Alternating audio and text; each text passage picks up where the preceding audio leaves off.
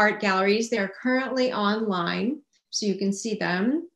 We have, besides Art Embraces Words, we have 9 other active programs that we provide for our community. And those could include some that you might have heard of, La Miranda Idol, the high school visual arts competition, which is extremely popular with our high school students. And that just culminated in March. And you can see all of their work on our website as well.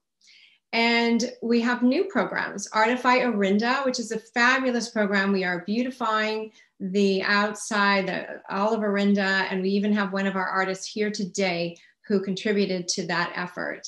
We also have a very fun Super Shorts, which is a 3-minute movie challenge for all ages, from as young as, I don't know, nursery all the way up to adulthood. So we got lots of opportunities for our community members to showcase their talents and participate in the La Miranda Arts Council programs. So please do check out all of these on our website, lamirandaarts.org, and let us know if you're interested in participating or getting involved. I do want to let you know that Art Embraces Words will be coming to you on several more occasions here in the virtual format, and possibly in person. We will see how things work out. And so please stay in touch and check our website frequently. To give you a little bit of a background of Art Embraces Words, you might be wondering, how did this come to be that we put together artists as well as writers? Well, it is the brainchild of Elena Olasky, who is a board member, and she teamed up with Natalie Wheeler, also another board member, to create this program. Initially, they found that there were just no outlets for writers to present their work to a live audience. There were plenty of classes and like clubs and things like that, and they could share their work there, but they did not have a venue to actually read their work out loud to an audience. And also, in terms of our artists in the community, they're always looking for ways to show their artwork and to exhibit. So it all kind of came together when Elena was attending an art exhibit. She was so mesmerized by a few of the paintings there, they almost had to kick her out because she just wouldn't leave. And what she wanted was to contain that feeling and that excitement in a venue that merged both writing and art. And the way she put it is that creative juice that flows from original art is exactly what I wanted emerging writers to feel surrounded by when they read their work in public, and often when they're reading for the first time. And thus, Art Embraces Words was born. Before the pandemic, we held the event in the Lafayette Library in their Art and Sciences room. We had a live audience. We had the writers presenting at the front, and surrounding everyone was beautiful artwork, photography, lots of different things. It was a magical feeling, and it was one that we hoped we could, keep doing on a regular basis, 4 to 6 times a year.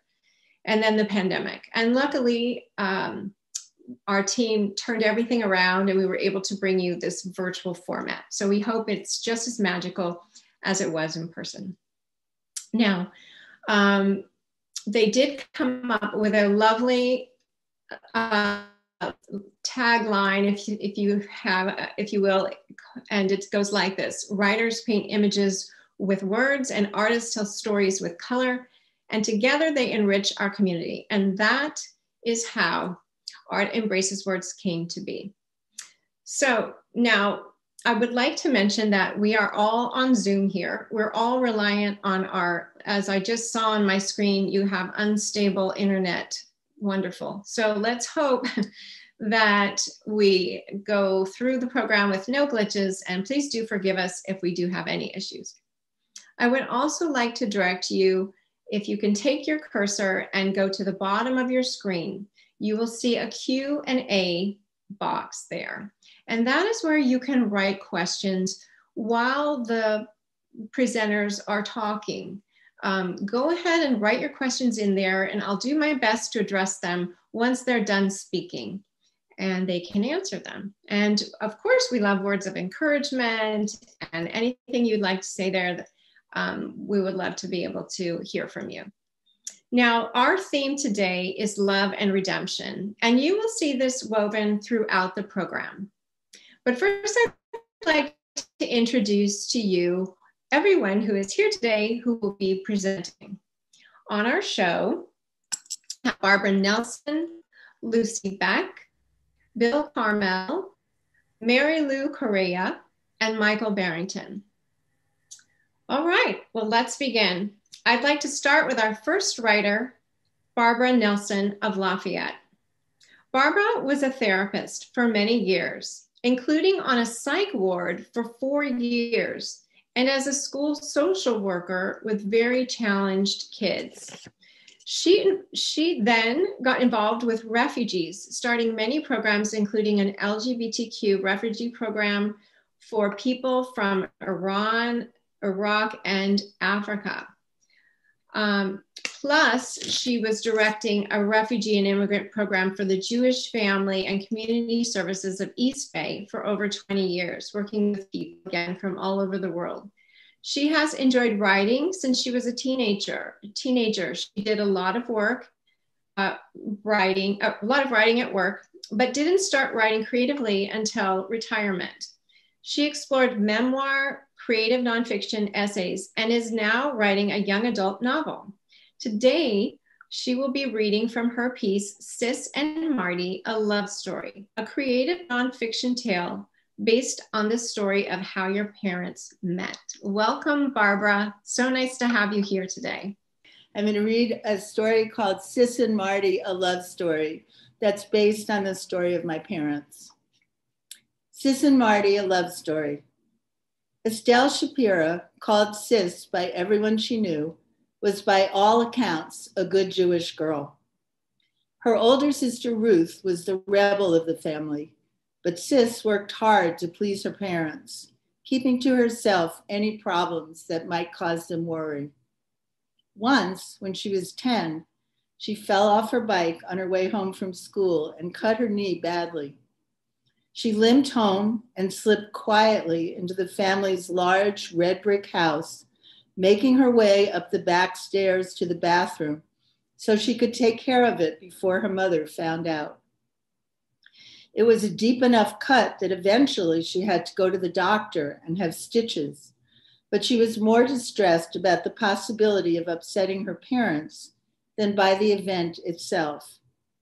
Her parents were not punitive, but Sis knew they'd had a hard life as young immigrants, and she wanted to do all in her power to make them happy. Sis was the second of 5 siblings, 4 girls and a boy. Her parents had emigrated from Poland and Austria to the Lower East Side of Manhattan in the early 1900s, and all of their children were born in the United States. During Sis's childhood, her father was a successful furrier in a business he shared with his brother, while her mother was a housewife. They lived in a big house in Lawrence, Long Island, an affluent suburb. They had a large extended family with so many cousins that when there were weddings, only the oldest sibling in each family was invited. Known as pretty and popular, Sis was also a very good student. She dated a number of different boys, but never had a serious boyfriend. When Sis graduated from high school, she and Ruth, who was her best friend as well as her sister, both went to college at NYU while living at home, commuting to classes on the Long Island Railroad and the subway. Sis had wanted very much to go away to college, but it was the Depression, and her father said that she would go over his dead body. He didn't mean it literally, but he was ashamed that he had recently lost almost all his money, and he didn't want to send her to school when he couldn't afford it. After 2 years at NYU, Sis was accepted to the University of Michigan. She had worked in a clothing store to save some money, and on a cold January day in 1937, she boarded a train to the Midwest to start the winter term. Her mother saw her off at the station, but her father was angry that she had defied him and refused to come. She was sorry that he was so mad, but she felt she had to pursue her dream of going away to college. She trusted he would forgive her in time. Her father had always had a temper, but his anger didn't last long. At NYU, Sis had been casually dating a young man named Charlie Goldstein.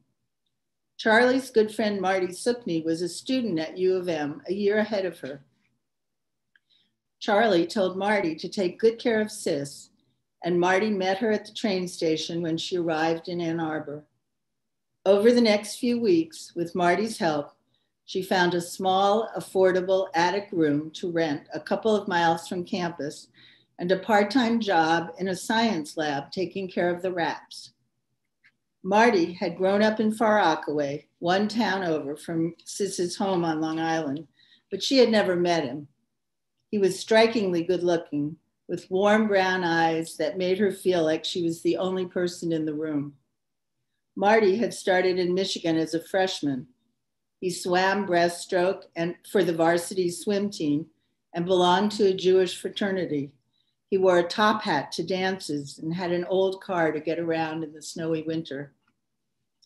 Sis could not afford to join a sorority or live closer to campus. When she was low on funds, she ate the cereal meant for the rats in the lab. Every month, her mother sent her a chicken, which took days to arrive from New York. She wondered whether it was safe to eat, but always ate it anyway, loving the taste of home. A couple of times a week, Marty helped her with rides home from campus at night. He began inviting her to parties on the weekends, and pretty soon they were dating. Sis was smitten. She had never felt this way about anyone before. When they both came home for the summer, Sis told her family about Marty. I met this great guy. He comes from Far Rockaway, she said to her parents. I think you'll really like him. What's his name? Asked her mother. Marty Sukney, she replied. Her parents were silent. What's the problem? Asked Sis, worry creeping into her voice. We know that family, said her mother, shaking her head sadly. Marty's father's first wife was Jenny, a cousin of your Aunt Emma, my brother Henry's wife. He and Jenny had 2 children, and then she died young from cancer. Everyone said it was because her husband was so mean to her. He's been married at least 2 more times since then. Sissy, they are not a good family. I don't want you to go out with Marty, and he's certainly not someone to get serious about. Tears welled in Sis's eyes. But he's so nice. He's the most wonderful man I've ever met. She paused and then continued. Well, anyway, I'm going to Vermont to work as a camp counselor soon. If you insist, I'll tell him we have to break it off. He's hinted that he had a complicated family, but he's never said anything bad about them. And I think he's really nice, no matter what you think of his father. When she met Marty at the local coffee shop, Sis told him that her parents didn't want her to see him anymore.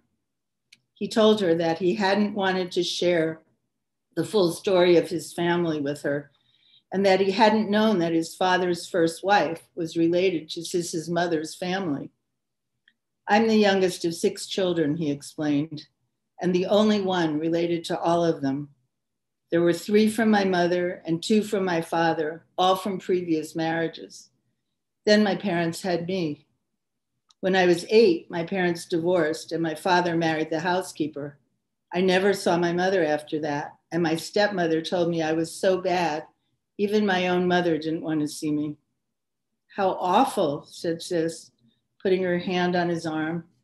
Did you ever see your mother again? Marty sighed and went on. My mother showed up at my high school graduation. I didn't even recognize her at first. She told me my father and his wife hadn't allowed her to see me in all those years. Now I visit her when I'm in New York. I see my father and my stepmother too. There's no point in being bitter and angry. Sis marveled that Marty could forgive the parents who had betrayed him so deeply. It just made her appreciate him more. She went to Vermont for the summer, and Marty stayed to work with his older half-brothers in their textile business in the city. They agreed to stop dating. Sis wasn't willing to go against her parents' wishes in order to be with him, even though she liked him a lot. After the summer, Sis and Marty both returned to school in Michigan. Marty needed an extra semester to finish, and Sis was in her last year. She fully intended to move on and try to meet other men. She went out with a student that she knew from the lab, but her heart wasn't in it.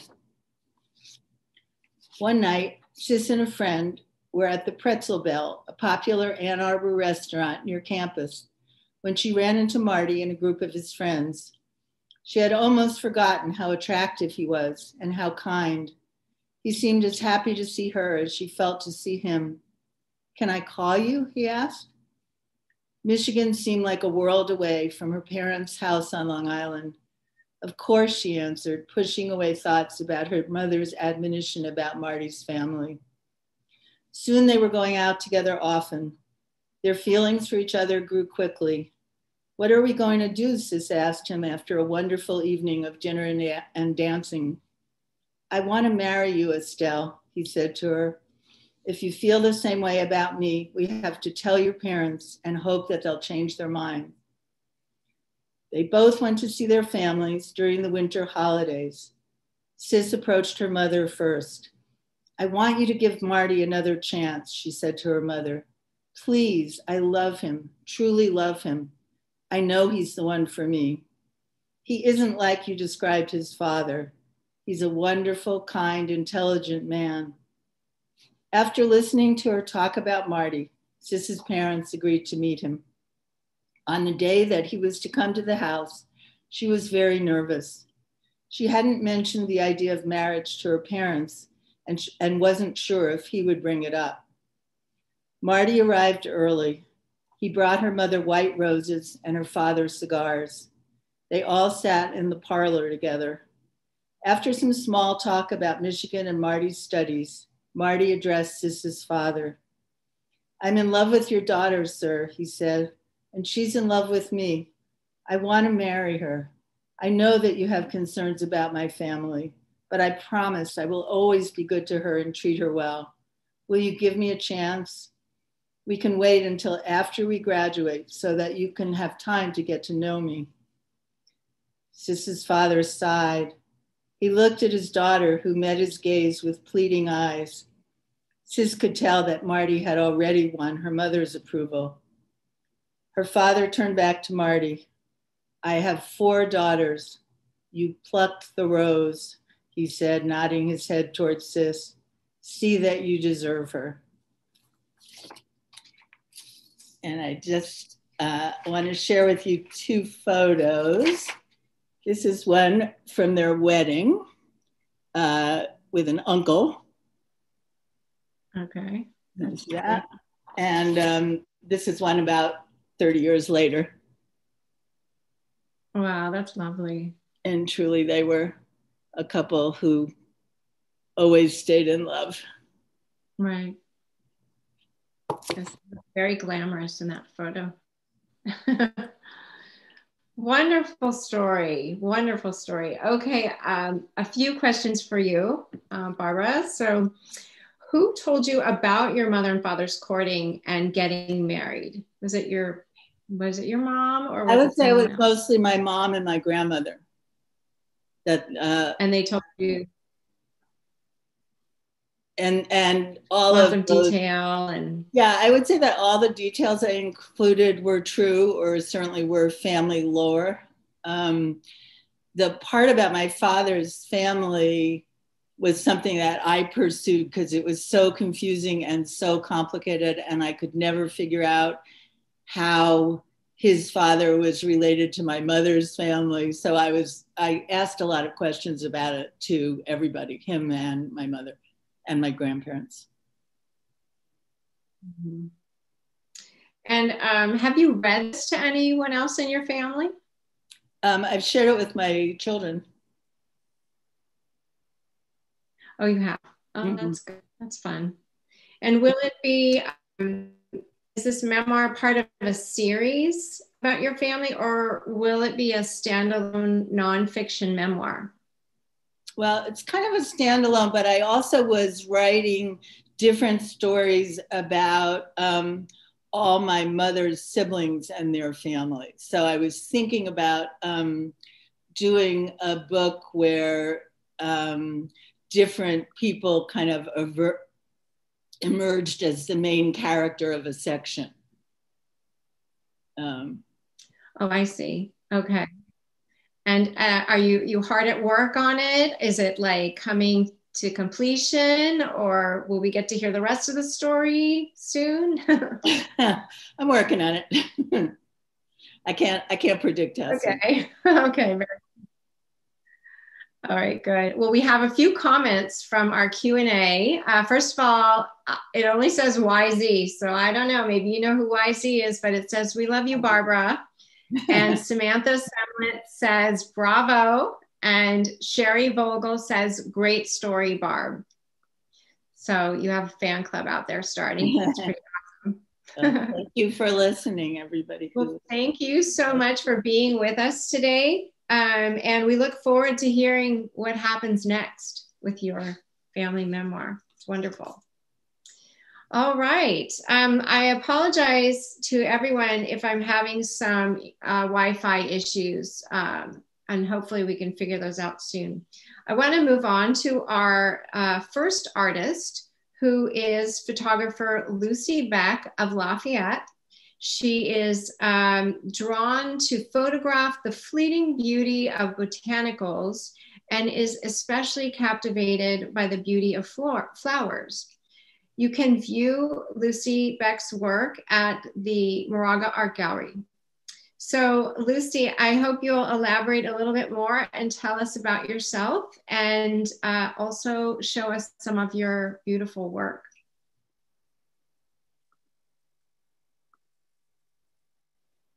Lucy, take it away.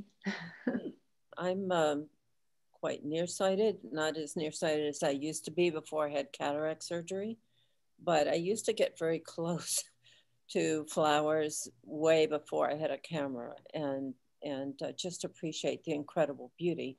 I think I'm drawn to beauty just in a very basic way, and I think beauty is something that our world needs beauty. I think we all need beauty, and if you look at the structure of natural things, generally there's beauty there. So I think that's been kind of my driving motivation for photography. And what I do is create something. I'm not generally going out and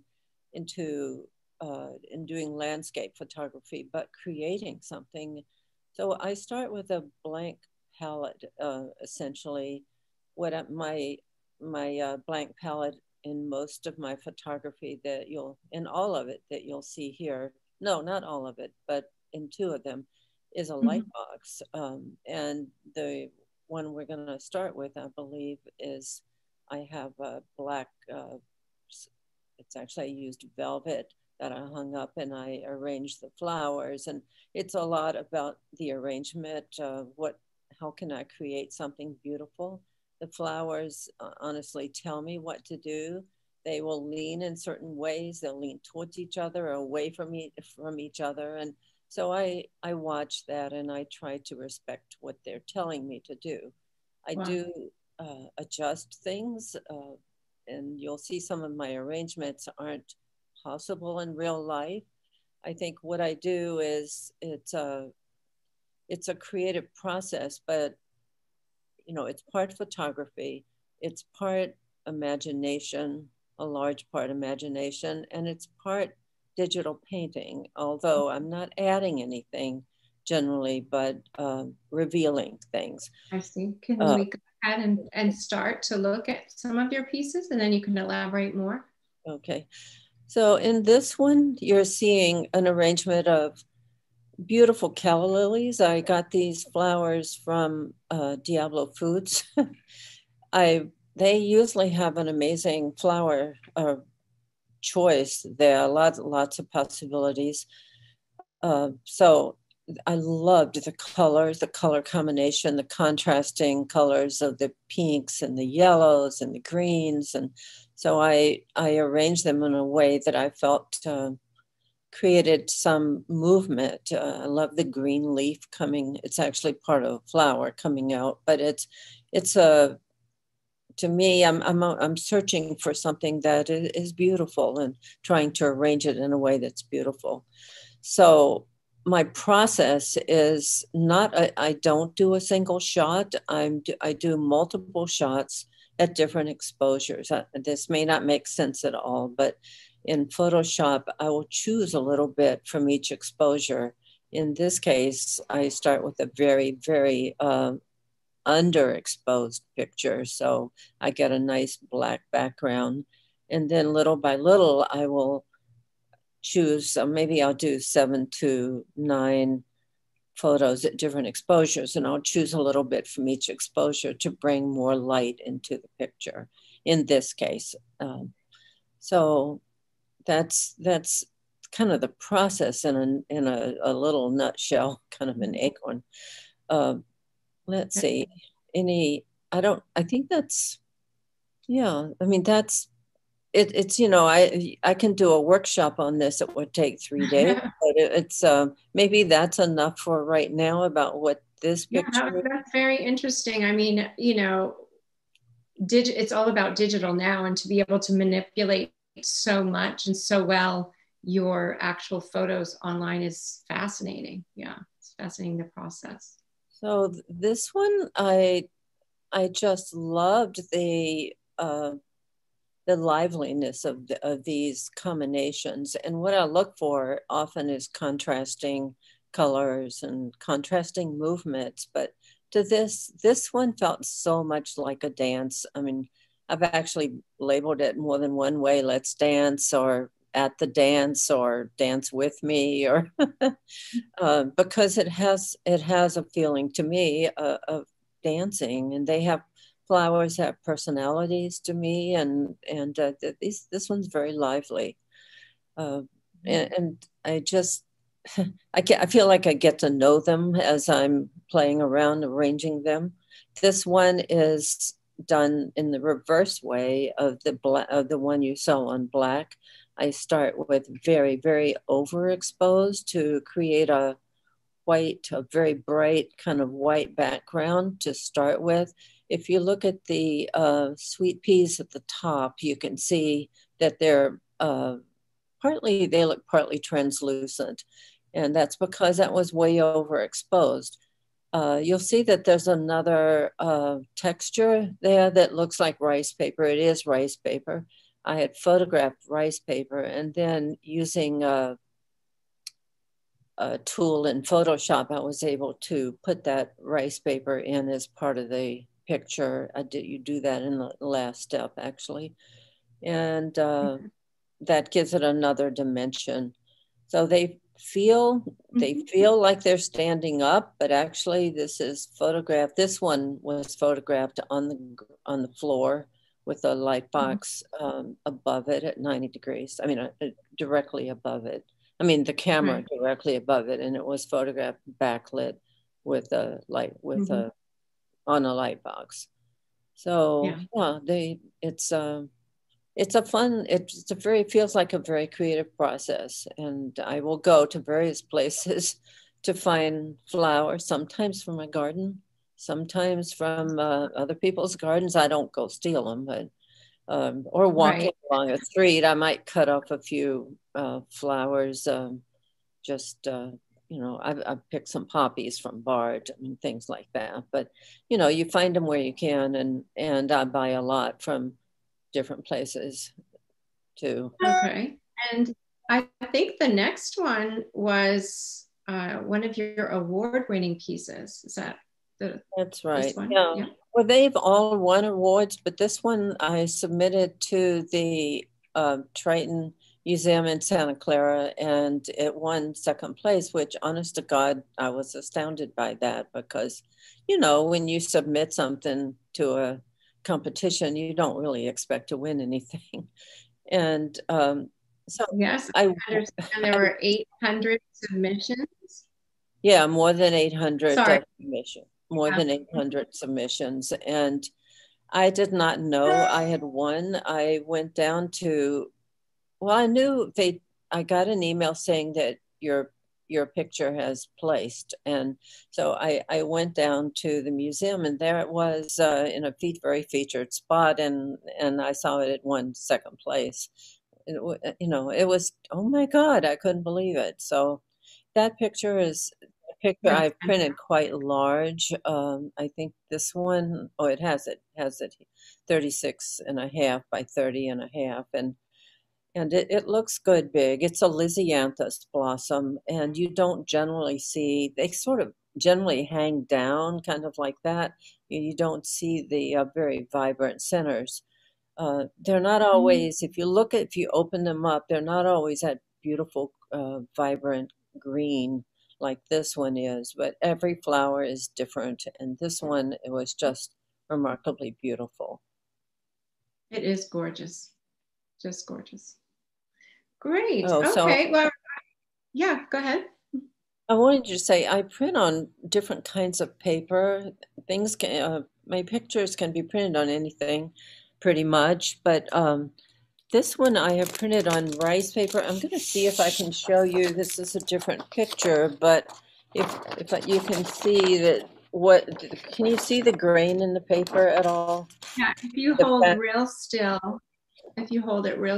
for just a second, you can semi see the grain. Maybe describe it a little bit. It's actually not grain, but it's fibers, and this is mulberry paper. It's, I think maybe, yeah, you can see it actually better if it's back a little bit, I think. But it does look like a painting. It looks this is another picture that I did yesterday. It's yeah, they can look like paintings. The processing I do helps with that. I mean, definitely it helps with that. Most of them look quite painterly, I think. Yeah. And I see that you are sitting there, and I believe it's at the Moraga Art Gallery. I just want to let all our viewers know that Moraga does have a wonderful art space that's actually fairly new, I believe, in the shopping center. And so you're manning the front desk there, which is fabulous. Right. Well, I just came over to sit in front of my pictures, but we have a beautiful, more than 3,000 square foot space, and I encourage everyone to come visit. We have a lot of wonderful art here. Mm-hmm. And I imagine that the gallery has helped you stay in touch with other artists during the pandemic. Well, to a point. We actually closed for quite a while because of the pandemic. Right. We did have regular Zoom meetings where, surprise, surprise, where we would talk about when we could open, how much we could open. And of course, us artists still kept making things. You just can't help it. But we are now open, at this point, we're open 2 days a week, and we hope to increase that really soon. Great. Well, Lucy, thank you so much for being with us today. My pleasure. I want to mention that, of course, your work is for sale at the gallery. Also, she has a website. It is Lucy Beck Photography, and that's Beck, BECK, photography.com. Lucy Beck. Very good. Well, thank you again for being with us. Thank you. Okay. All right. All right. Next, we have both writer and artist, Bill Carmel of San Ramon. Bill has 45 plus years experience as a professional artist, and his fine art paintings, sculptures, and designs are included in private, corporate, and public art collections in North America, Europe, and Australia. He completed his MFA at UC Berkeley, and after teaching at Humboldt State University and Southern Illinois University, he returned to the Bay Area, where he remains active in the arts by serving as the co-curator of the La Miranda Arts Council's Fine Art Gallery and Art Embraces Words, and also Artify Orinda and by exhibiting throughout the Bay Area.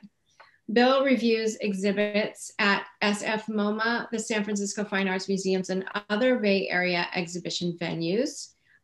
He is currently developing a fine arts public school curriculum centered in creative strategies that utilize STEM and humanities topics to teach art, and art topics to teach STEM, and well, yeah, that's what I just said, to teach STEM and humanities. So he's quite involved with a local school curriculum. And I wanna hopefully see Bill here on the screen, Natalie. And Bill will be reading from his Art Space blog article. He does do a blog on danvillesamramon.com. And he'll be reading from that, the ballad from Andy and Rocky, and show his Artify Orinda mural that illustrates the moment of redemption in the story. Bill, are you there? Hi, everybody. There you are. Okay, I didn't see you there for a minute, so. The introduction. Great, Bill. Well, welcome, and I can't wait to hear your blog. This story memorializes the recent mural for La Marinda Arts Council, Artify Orinda, and it's one of the few times that stories originate at the same time that paintings do. But this one just happened that way, and I painted the mural and then finished the story a few months later and then published it in the blog. So I'll begin reading. This is the story of two brave little animals, Andy the Hummer and Rocky the Squirrel, both struggling to survive amid the human suburban settlements. In the temperate chaparral of the San Francisco Bay Area, wild animals cling to life by their wits and good fortune. Some live in harmony with plants and other animals, the pollinators, while others, the ravagers, take things. The pollinators understand that they are made to nurture, to protect, and to care for their kind. Cultivated by humans, gardens in the area provide flowers, herbs, fruits, and vegetables all year round, enough for all when the animals take only what they need. These gardens include the flower of the Monstera didmia, a native North American plant of the mint family with the mythic properties of nurturing by healing emotional wounds. It attracts the love and devotion of all who see it and drink tea made from it. The Ballad of Andy and Rocky.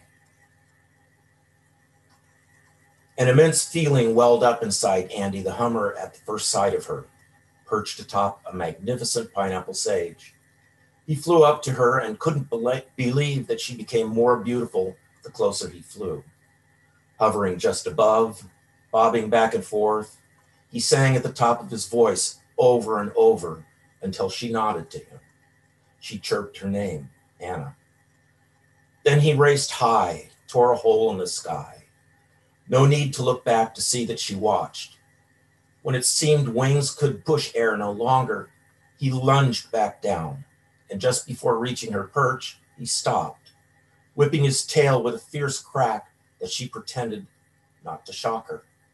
But not for long. She flew off onto the nearby quince tree where she would nest and raise her brood. Andy watched from a place just above and sang to her from time to time. He warned off the other male hummers that wanted the garden's sweet nectar. He protected his little piece of paradise. Paradise for a hummer is finding a garden with year-round nectar-rich flowers and humans to tend the garden. Andy's garden grows his favorites, Monstera didmia, or bee balm, as well as Salvia elegans, penstemon, verbena, lavender, cosmos, and yarrow. Pollinators sing to the plants and rejoice in the seeds that renew the garden. The generations thrive. Anna took a week to build her nest. A few days later, she filled it with 2 precious eggs. Andy recalled the legends handed down to him from the beginning of time about the invasions, plunder, terror, and death that ravagers impose. There seemed to be no limit to what they take. When there is something they can eat, they decimate the plant life before the pollinators harvest the flowers, before humans harvest the vegetables and fruits, before the plants can make seeds for the next generation. With their keen sense of smell, their grubby paws, their ability to grab and scourge, ravagers find the gardens and tear apart the plants, especially the newly sprouted. Gluttons, ravagers eat a bite of each fruit or vegetable, discard it, and go on to the rest. Squirrel ravagers hoard plentiful pine seeds to feed their brood the following winter. Ravagers make sport out of most any task. Fun and games. The gray squirrel named Rocky is a beast that lives in the nearby gray pine trees. All pollinators fear this ravager. Not only does he pillage the fruits and vegetables, but he also hunts the eggs and young of the birds and animals that nest in his territory. For some unknown reason, he leaves the lizards alone. Andy keeps a watchful eye on Rocky. When Andy suspects that Rocky is stalking prey, he dive bombs the scoundrel, kamikaze style, using his long, thin beak like a dagger. Then the unspeakable horror happened. Was it a day or two later? Anna's nest with the chicks was nowhere to be found. Andy cried out in horror and disbelief over and over, but Anna never answered. He darted here and there, frantically searching and pleading. Finally, he spotted the nest, torn apart, eggshells and feathers scattered on the ground. Andy blamed the ravager. After all, this is what ravagers do. He set off to find the beast and avenge the murder of his family. Then he saw Rocky running along a high pine branch. Andy took off like an arrow and nicked Rocky hard enough to knock him off the branch. Down Rocky fell to a branch below. He couldn't hold on and plummeted to the ground. Startled and dazed, he caught his breath and scampered at full speed toward another tree. Andy caught up and nailed a squirrel leg with his rapier beak. Rocky skittered around the trunk out of sight and dug into the needles. He hid there and froze. Andy lost him, darting around the garden, up and down the trees. He finally settled into the quince tree to wait until Rocky surfaced. Rocky knew that his injury would take time to heal. Meanwhile, Andy patrolled the garden, calling on the other birds, the finches, the robins, the quail, and even the jays to act as alarms. Finding Rocky took vigilance and patience. It wasn't long before the other birds would shout out the moment Rocky appeared. They knew what Andy's distress calls meant that terrible day. They had heard it before. Rocky pulled himself up into his nest in the tall gray pine, waiting until dark before sneaking out to find his hordes of pine seeds stored for the winter. Gradually, his leg healed. He kept watch on the garden, wondering if Andy and the other animals would sleep long enough so he could feast on the now ripe apricots. The mission figs were too far away to check. Also, it was mating season, and he knew the primal feeling that would overpower him. And so it would go for the next few months. If Rocky left his nest during the day, the birds and animals sounded the alarm. Andy dive bombed him, giving no quarter. Rocky was lightning quick as well, but began thinking about migrating to another garden. After a few months, he would travel as far away as he could see from his perch in the gray pine. Over the boundary fences he would wander. That is, until he found another garden, more than a day's travel away, with mandara plants in full bloom. It is in his travels beyond the boundary fences that Rocky finds the mentor who helped change his way of life. But that is a story for another time. Rocky had noticed how the hummers and other pollinators favored these flowers. Their complex blossoms are a vibrant, iridescent red, with a hint of bergamot purple and a beautiful minty sweetness, elixir from the heavens. Pollinators love this plant so much that they will fight over it and use it to curry favor from those they allow to sip its sublime sweetness. So Rocky the squirrel hatched a plan for a truce with Andy the hummer. Andy and the other birds had not seen Rocky for many days. Rocky made his way back to the garden one night. He chewed off the blossoming mandara branches and hid them in the nearby mounds of pine needles. He returned to his exile to plan his next move. Soon he had it. He cleanly snapped off one of the giant mandara blossoms in that garden and ran at top speed back to where he knew Andy waited to wreak vengeance. Along the way, Rocky dipped the blossom into several ponds so that it could drink and stay fresh. Rocky jumped over the border fence of the garden just in time to see Andy still patrolling the mandara patch. Rocky climbed up onto the backyard window box overlooking the garden. He clutched the mandara blossom in his right armpit and paw while waving it in a figure-8 pattern to catch Andy's attention. It caught the attention of all the birds at once, and the cacophony of the alarm drew Andy to the window box. Andy could not believe what he saw. The source of his most profound grief and agony peeked from around the window box. He hovered for an instant, ready to attack. Rocky chirped in his most sincere, apologetic voice how sorry he felt for Andy's loss, and displayed the largest mandara blossom ever as a peace offering. The scent of the blossom mesmerized Andy. Never had he seen a mandara blossom so large and beautiful and filled with the nectar he prized above all. Andy hovered up and down, side to side, suspecting a trick from his nemesis. But Rocky held the blossom and faced Andy while chattering his amends without stopping.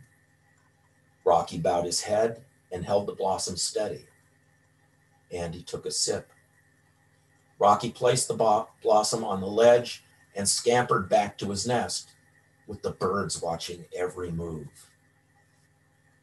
A confused Andy looked at the mandara blossom and gently licked a glowing, fluted red petal.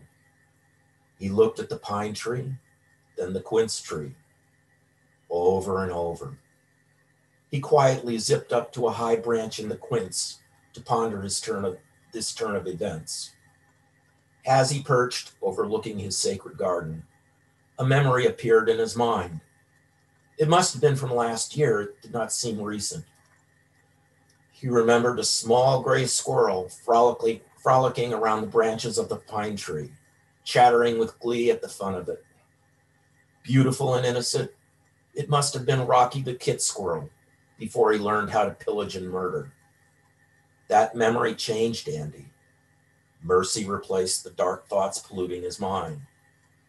From that time on, he did not challenge what Rocky was doing, as long as Rocky kept his distance from the garden, the mandara, and the other birds. And Rocky stopped foraging in Andy's garden and in the fruit trees. He hunted and foraged beyond the border fences. So that is the story of two avatars, Andy the hummer, who overcomes oppression and a need for vengeance, and Rocky the squirrel, who triumphs over a family history of pillaging and murder. The two go beyond settling for a truce, and this releases them from their ancestral struggles. They learn to live together in the garden paradise. The mandara blossoms grow back, and there is enough food and water for all. A tenuous peace prevails. Maybe next year there will be a new generation of hummer chicks and squirrel kits who will learn the new ways and teach their children in turn. As they've done since the beginning of time, the humans cultivated the gardens with love, kept the compost going, and provided enough water. Their songs honoring the earth, the sky, and the waters that give life. All was right with the world.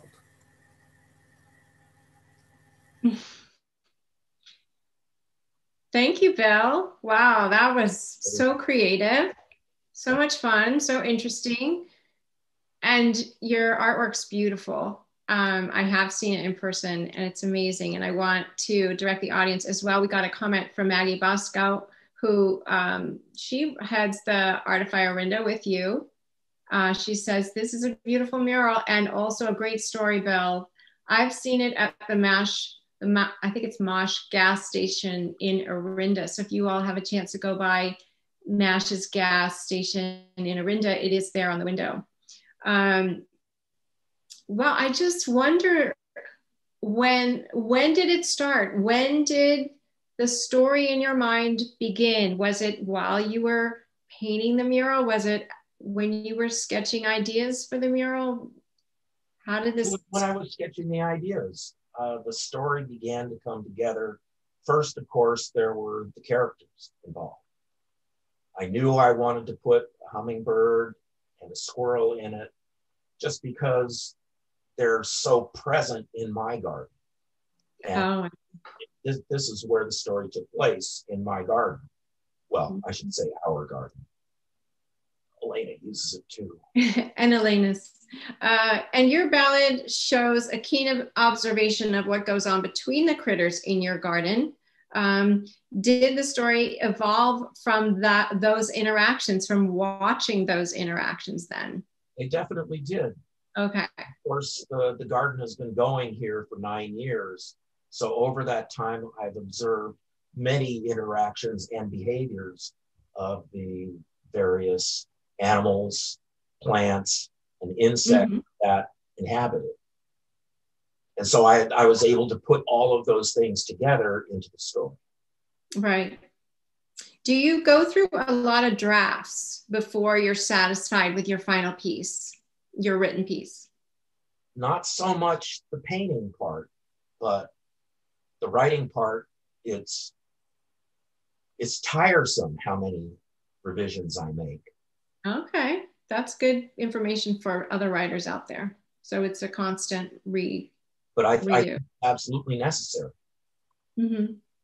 All the visual arts incorporate an initial idea, and then the idea gets expanded and then pulled apart and then put back together.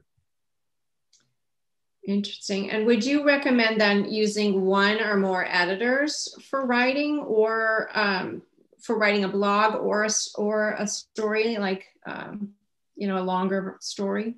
Yeah, I definitely recommend as many editors as can stand it. Really? Lots of different viewpoints. For this story, I used 4 editors. Wow, okay. Good to know. We have some comments on our Q&A. Great. Besides Maggie's. We have Lori Chung. She says, thanks, Bill. Love your art. How does your art comment on current events in the world? How does your art comment on current events in the world? Okay. Well, that's the nature of a story like this.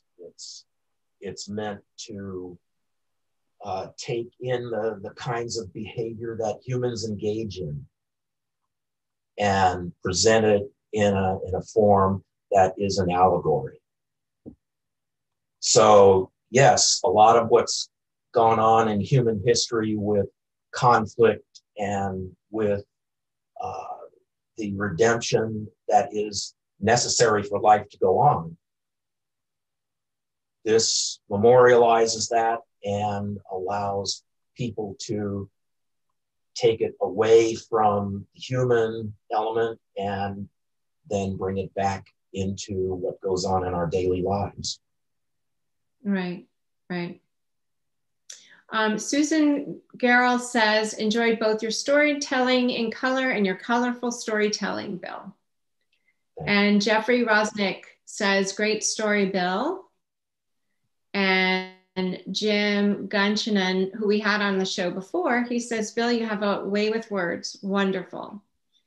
And one more comment, Arlene Reed, really love the story and the beautiful paintings. I really appreciate how the story concludes as it relates to human behavior today. Let's hope. let's hope that's how it is. Yeah.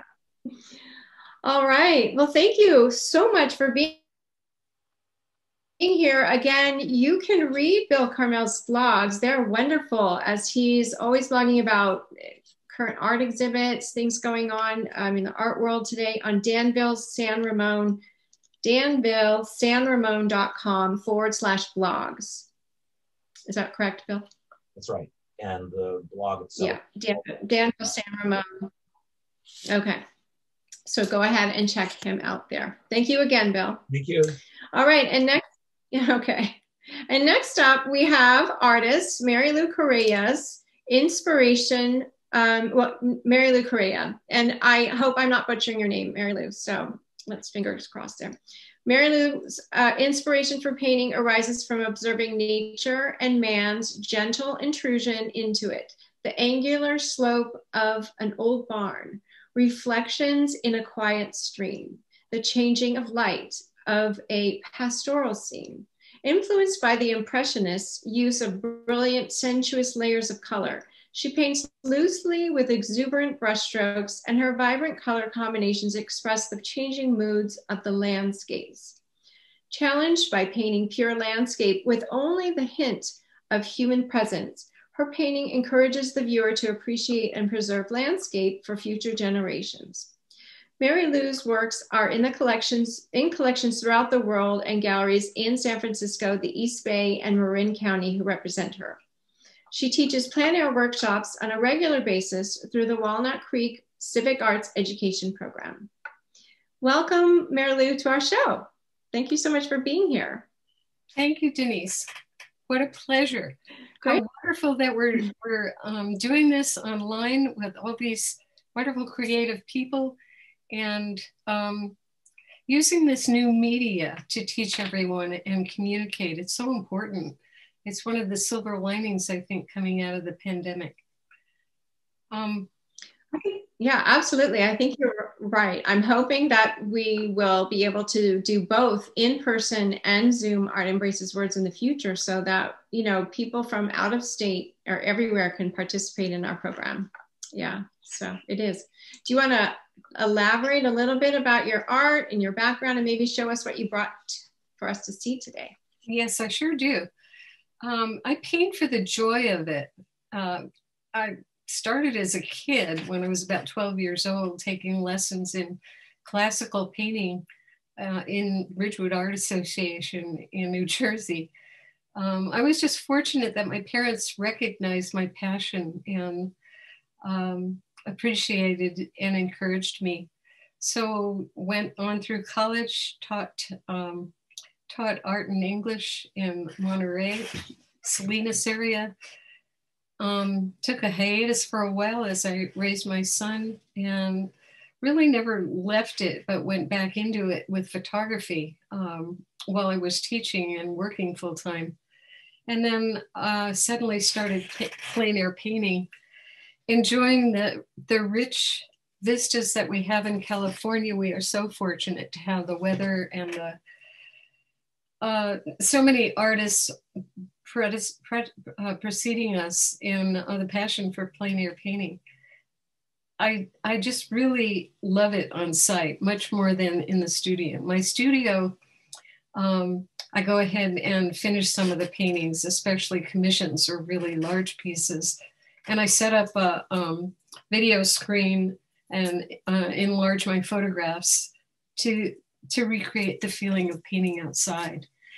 I'm sensitive to the seasons, and right now we're full of the joy of color of spring.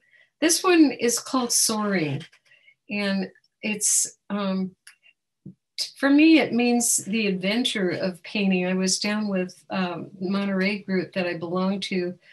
Since I taught in Salinas, lived in Pacific Grove for a while, I really relate to that area, and I love the ocean. The water is very soothing to me. So Monterey group was painting in Point Lobos, and I went down during pandemic, I think it was last March, beginning of March, and found myself a spot at the end of the park, by China Camp, if anyone's familiar with Point Lobos. And what I like to do is sit for a while and get a sense of the place and the ocean and the feeling of it. This is 11 by 14, it's small. And I just was very appreciative of the birds. All during the pandemic, I've really felt close to birds and the freedom they have, you know, which is something that we haven't had as much of during the pandemic. So it's called soaring, and I was really attentive to not over detailing the birds, but have just the feeling of them soaring and the feeling of the ocean. So that's what painting is to me. It's beautiful. I love how the light is. Anyway, sorry, I interrupted. Just saying, I love how the light on the rocks. Right. That's the thing about plein air painting. You are attracted to the light. I'm attracted to the season and the adventure that I find in painting. The adventure for me was the birds. You know, I was intent on the rock and the ocean and mindful of the birds soaring. And so that's where the name of it came from. So also attending to the surprise that I come across in nature. I talk about critters coming into the painting. I have a whole series on my website of critters because I love to interpret animals and birds. And so I've done all these smaller paintings of critters. But anyway, so that was last March, and this is typical of plein air painting. It's a smaller size. I like to complete as much as I can of the painting on site, complete the whole canvas, turn it around, look at it in a mirror, turning myself around for composition, etc., to see how it works, and then take it home and let it wear on my wall for a while to see how it feels. This one felt good, so I really enjoyed it. We might try the next one. Okay, during the pandemic, I found myself almost like going there it is. On Golden Pond. I found myself walking and being out with friends. I live in Martinez on the edge of Pleasant Hill, and so I could ride my bike down to the marina and walk the marina with friends a lot. And one of the things that really struck me, besides the marvelous variety of birds there, is how especially dads were enjoying their kids just playing in the marshes, in the along the paths. And this one struck me. This is from a photograph. I call it Go Daddy because maybe it's because I have a son and grandchildren, but my son is an especially wonderful dad. And so I was really relating to the dad and how he was playing with his child. And part of what I was hoping is that as the silver lining of this pandemic, that this continues, this new learned cherishing of family, at least from the onset, from the onlooker. It's very intimate and enjoyable to watch. So that's what I was portraying in this one. It's from a series of photographs. I really enjoy my camera as well. So I spend a lot of time close to home, painting the mountain again. And I have a group of painters. It's called Friday Painters, out of my classes that have continued all through the pandemic. And we kind of coordinate where we're going to paint. And it's been a wonderful social release and meditative healing thing during this time for all of us. And painting the Lafayette Reservoir, we had the real fun experience of being videotaped by CNN. I didn't know that that's what they were doing, but we space ourselves with our masks on, 6 feet apart, and then we get together for lunch. We've done this all during the pandemic. It's a variety of people.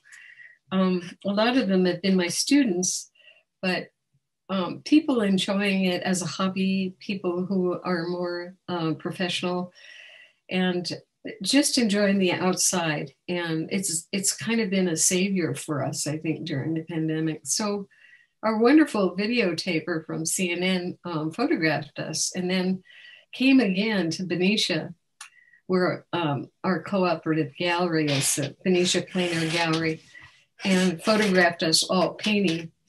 So I'm going to put that one on my website. We have it on the Benicia Plein Air Gallery website if anybody cares to see it. An enjoyable experience, and we keep it up. We keep going every Friday. If people want to join me, I'm very happy to do that. We hold informal kind of critiques out of my teaching. Okay, so we might try the next one. That's GoDaddy. This is called Enjoy. We used to attend the Shakespearean Festival in Ashwood, Oregon all the time. It's actually a church group and a whole group of friends, about 60 people. And so that's in March. So the last March was, I don't know if you remember it, but there were tremendous rainstorms on the way back. My friend was driving, a couple of us drive together, and I was photographing, and it was just the time when the almonds out in towards Vallejo, beyond that on 505, Highway 505, are all blooming. And it just, blooming trees bring a sense of joy to me. And so I photographed in my mind's eye several paintings on the way down and back home. And then I knew when the almonds were blooming, I knew it's a very short season. And this is what I do. I follow the seasons. So I returned by myself to trying 5. It's actually exit 12 on 505 because I marked it in my camera. And so I returned, and it actually was, I previous worked on canvas that I'd scraped down, retreated, and it was much bigger than I really wanted it to be. It's 18 by 24. But that's what I had. So I set myself up in a washed out road. And I remember it well because I was on top of a wasp hive, which is part of the adventure of painting outside. One has to be careful where they are. And well, it's absolutely stunning. Well, thank you.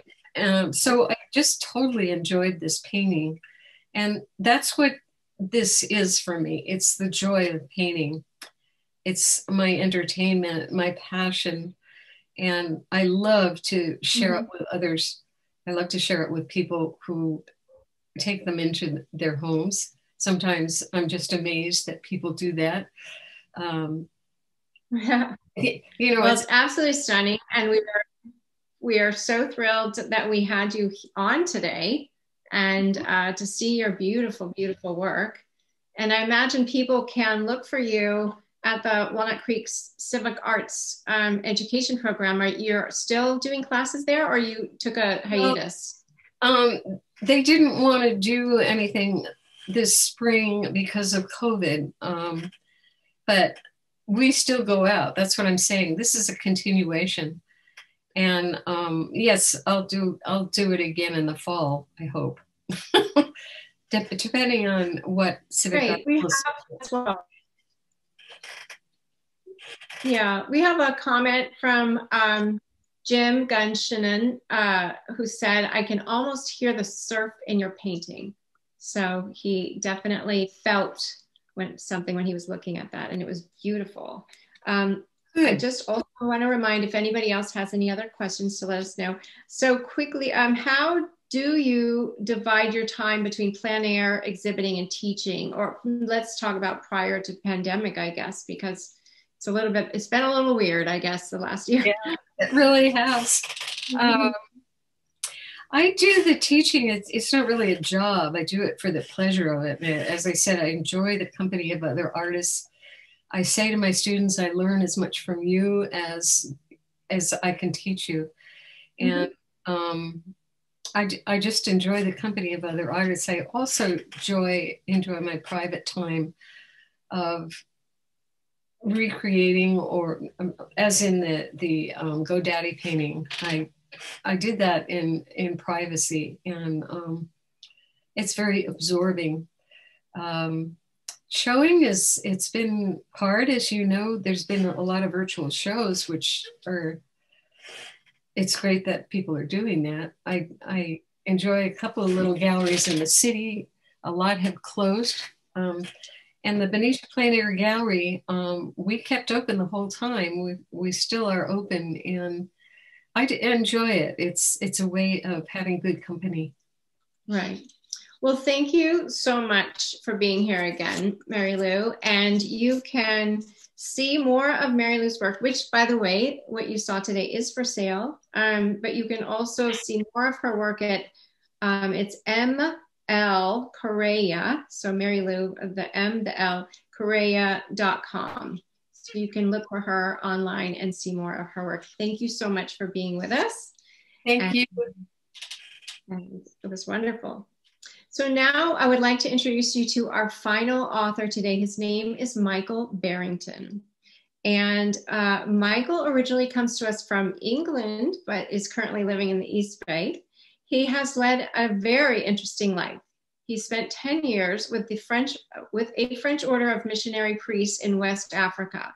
Several of those years during a civil war when he was stood up to be shot. So I have to hear more about that.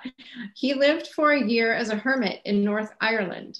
He taught in Madrid, Spain, and in Puerto Rico. And he's currently a member of the Rotary International, and he flies all over the world, monitoring and evaluating humanitarian projects. He has worked in more than 30 countries and is fluent in several languages. He holds 3 master's degrees and a PhD. Now, Michael has always been a writer, mainly of spiritual, inspirational essays, some of which he is currently preparing for publication for later this year. His first work, The Bishop Wears No Drawers, is a memoir of 10 years spent in Africa, some of it during the Civil War. Today, Michael will read from his most recent work, Let the Peacock Sing, which is a historical novel set against the backdrop of the French resistance during World War II. Michael, it's a pleasure to have you on our show today. Happy to be here. Okay, and we are very excited to hear you read from your excerpt. Sure, I make an apology before I read it. The subtitle to my book is Love in a Time of Resistance. But I'm not going to read about love today. I thought about it and thought about it. There are 3 love stories that run right through the book. And if I try to talk about them, I think I would spoil it for any readers. Okay. So I will address it kind of differently. And I'd be happy to talk about that later. Okay, very good. So the background to the book itself, to this reading, is that 10 years before World War II, a very rich and staunchly Catholic countess called Henriette, she donated several hundred acres of land so that a monastery could be built next to her chateau. And she became the head of several underground resistance groups and invited the local abbot of the monastery, Père Louis, to be part of her team. Later, she was betrayed by one of her members, Henry, who was a local butcher. And the chateau had been raided by the Gestapo the previous week, but nothing incriminating was found. And now the SS and Gestapo, with new information from Henry, are set to raid the monastery and capture Père Louis, also known as the Bull. However, the chief of police, a member of the Countess's group, was able to tip off the abbot concerning the early morning raid. so the monks knew that it was coming. Before the monks retired for the night, Père Louis called into his office all of those who were playing a role in helping the resistance groups and discussed with them how they could hide any trace of work for the Allies. There were now 8 of them. 3 young monks who worked primarily on the farm were excited about the support and opportunity they could give to Père Louis and proposed their own plan just to make it difficult for any vehicle to reach the monastery. Breaking all of the rules of silence, they were huddled together, chatting quietly. Père, one said, we have a suggestion. Yes, what is it, brother? We think that if we open the sluice gates on our lake, it will flood the meadow and wash out the road to the monastery. If nothing else, it will slow down the Gestapo advance and give us even more time to prepare for their visit. Good idea, replied Père Louis with a smile. Then you must take care of it. There is a full moon tonight. Why not start now? Thank you, Père, they responded. We will be done before our morning prayers. And what about the print shop, Brother Pascal? What are your plans? Père, we've already decided that with your permission, we will move everything temporarily to the chateau. The Gestapo will surely not go there again. It will take us just a couple of hours, and I have 3 brothers who will help me. And you, Anselm, will you be able to conceal of your forgery equipment? Yes, Père, he replied, and I too would like to move it to the chateau. I'm sure Madame the Countess Henriette will oblige us. Yes, I'm sure it will be fine, he replied, but let me call her now. It's not too late for her. Minutes later, it was all arranged. I have one issue for myself, brothers. The Gestapo will be looking for me, for Père Louis, and I too have a suggestion. I will ask our recently deceased brother Alphonse to look over us and help us through this crisis.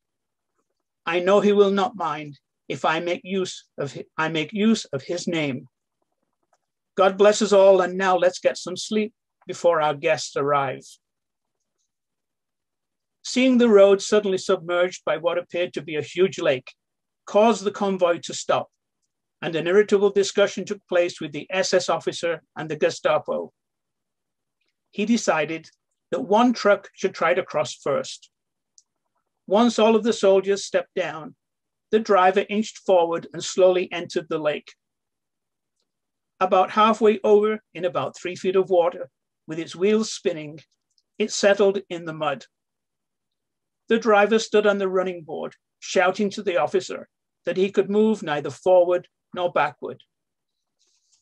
Fortunately, the second truck had a winch on the front, and the driver took off his boots, waded out, and tied a cable to its rear hitch, then returned and slowly pulled the truck back to dry land. All of this wasted 2 hours, and since the monastery was in plain view, if there was to be any element of surprise, it was long gone.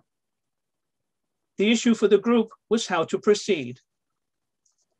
After another hotly debated discussion, the officer in charge removed his boots and, rolling up his pants, waded into the thigh-deep water, followed by the soldiers and Gestapo. As they regrouped, they were not only wet and mud-covered, but had lost much of their initial excitement, enthusiasm, and German assuredness at being able to capture the bull and his clandestine operation. Banging repeatedly on the front door, it was finally opened, and Brother Roger, the guest master, stood there, looking at the bedraggled group, and asked innocently how he could help them. We are here to arrest Père Louis and to make sure that there are no activities against the right taking place. My men will search every room. And waving his hand, signaled for them to spread out and begin. Stop, shouted Brother Roger. This is a house of God. Are you all heathens? Are you all pagans? Take off your dirty boots and leave them here. There is no need to break down any doors. Wait just 1 minute, and I'll have several escorts for you who will take you wherever you wish to go. Shocked at first by the monk's effrontery, the officer finally nodded in agreement. After vanishing through a cloister door for a few seconds, Brother Roger returned with 4 monks, who led the soldiers after removing their boots, but still dripping wet over the stone floors, into the cloister and the workshops. While this was taking place, Père Louis entered the lobby with 2 other monks. With shaved heads, dressed identically in their monks' robes, and all almost the same height and build, it was difficult to differentiate who was who just by looking at them. "How can I help you, officer?" greeted Père Louis, and disdainfully eyeing the Gestapo up and down, asked, "Who are these other gentlemen? They must be here on important business, since they trouble themselves like you with crossing the lake." "They are looking for Père Louis. He is believed to be a leader of a local resistance group and the head of your monastery." "That's just not possible," he replied. "He could never do such a thing. Our monks are bound to stay inside the cloister and only go out to work on the farm. There is much false information being spread these days. I would suggest that you verify your sources." "That's for us to decide," the officer said dismissively. "Let's not waste any more time here. Take us to Père Louis." "Then please follow us," he said softly. "And you will forgive us, officer, but we would like to pray as we go along." The officer, the Gestapo, and 2 soldiers put their waterlogged boots back on, and with the monks leading, went out of the front door and walked along the side of the chapel until they reached the cemetery. It was its own separate area of about a 1/4 acre, surrounded by a white picket fence. Entering inside, Père Louis stopped before a grave that had been newly filled in. There was a simple white wooden cross as a marker. "Here is Père Louis," he said sadly. "We buried him 2 weeks ago. He had been sick for some time." "Then who are you?" the officer asked in frustration. "What is your name?" "Oh, I'm only the acting abbot. The community has yet to decide who the next leader will be. My name is Brother Alphonse. Would you like to see my identity card?" "No, that will not be necessarily," he snapped back angrily. "But we must now meet with my soldiers and see what they have discovered." Once assembled in the lobby, Brother Roger invited everybody into the dining room for a drink of cold water. "Well, what did you find?" barked out the officer. "Is there anything here that shows action against the Reich?" Nobody moved or said anything. "Then we're wasting our time here. Let's return to Brive." And after pulling on their boots, they exited the monastery and prepared to slog through the mud and water again. Unhappy with the raid, and especially so since the officer in charge had announced to his superiors that he was about to arrest the bull who had evaded them for so long, he immediately called for Henry. This time the interrogation was short and to the point. He had again provided inaccurate information to the SS and the Gestapo. And they had not only wasted time, it had been both a shameful and embarrassing operation. Showing up in wet and filthy uniforms, having to step out of their boots and execute a search barefooted was both humiliating and belittling. But above all, there was not a single shred of evidence that Père Louis was active. In fact, he had been dead for some time, nor that the monastery was engaged in any clandestine work. The military court quickly established that Henry had provided misleading information to the Reich on 2 occasions, that he himself was engaged in illegal black market activity and had already confessed to being the leader of a resistance cell. Needing to show retaliation for the disaster, loss of soldiers at La Prodelle, and to get maximum publicity, the German authorities planned on having several public executions on the next market day. Together with 3 members of another group that had recently been uncovered, they were marched from their jail cells around the marketplace, taken to the courtyard behind the administration building, where people would be able to hear the shots, and they were executed. A reading about atrocities. Go ahead. A reading about atrocities, but maybe redemption. Well, atrocities, yes. Thank you so much. I just want to remind the audience, if anyone has a question for Michael, to please type it in the Q&A box below. That was fascinating. I know that your first book, The Bishop Wears No Drawers, was a memoir. How did you decide to write a book on the French resistance during World War II? And were you possibly inspired by your experiences while you were living in France? Yes, yes, and yes. If you look behind me, I've always been a history buff. And if you look behind me to my bookcases, all of those bookcases are just about World War II. And half of them are in French. So I've been fascinated by it for years and years. And it just came to me one day. I was thinking of an idea and I wanted to write about the resistance and talk about creative writing. I started writing and I couldn't stop writing. I finished it in about 3 months. Wow, very quickly. Yeah.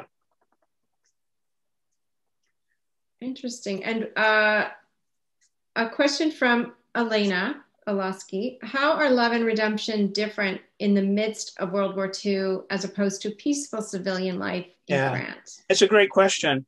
And the reason why I didn't talk about, select a piece about love, there are 3 main love stories going through the book.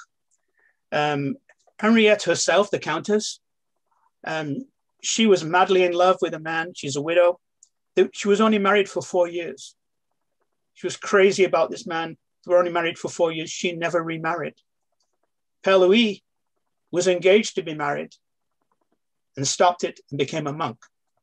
And so you've got these 2 characters playing off each other. I'm not going to tell you too much about it, but right throughout the book, there is a relationship there. And then another love story is an agent, a female agent is parachuted in to help these groups. A young woman in her 30s who is a radio operator. She's trained in hand-to-hand combat. She can kill. She's at the drop of a hat. And so presents as a pretty tough character. And throughout the book, you see that change. It softens. And it's the whole relationship that she gets into that changes her character. And the third one is a young resistance fighter who falls in love with a young German woman who's in the German administration. And that has its own complications. But because it's wartime, there is betrayal, neighbor turning in neighbor. There are terrible atrocities. The only redemption in the book is through these love stories. And they're all subtle and different, that they really show you another side of human nature and the values and love and respect for individuals, for the person. It's surrounded with all this other stuff, the horrors of war, so to speak. Yeah. Okay. Well, I'm certainly intrigued now to go get your book and read it. Sounds wonderful. And why did you include an epilogue? This is asked by Elena as well. Why did you include an epilogue in the Let the Peacock Sing book? I get asked that all the time when I'm doing presentations. It's a writing technique. How's that? I took the main characters and I wanted people to know what happened to them after the war. And so I wrote just a small couple of paragraphs on each one. And it's fascinating. I've got so buried in my blog and everybody believes that these characters are real and they're not real. The main characters are from my imagination, but there are a lot of other characters who are real. I see. I keep getting these emails saying as if they're real people, all of them. And it's kind of I have to write back saying, no, it's Is the monastery real and the chateau real? The chateau is a real place. Mm-hmm. That is a real place. The Countess, figment of my imagination. She's a composite. She's a composite of several women that I knew. Okay. And the abbot, I lived in a Trappist monastery for a year, and he is the French version of an Irishman that I knew. I see. I see. Well, all extremely fascinating. And I know that you have some coming in. You said that you were writing, in your intro, you were writing some essays and you're putting them together into a publication. Yeah, I've just finished another novel. I finished another novel, which will be published in the next couple of months. Right. Okay, good. Oh, we had a comment. In the world of imagination, your characters are real. So I'm sure that everyone will believe so when they read your book. Fabulous. All right, Michael. Good.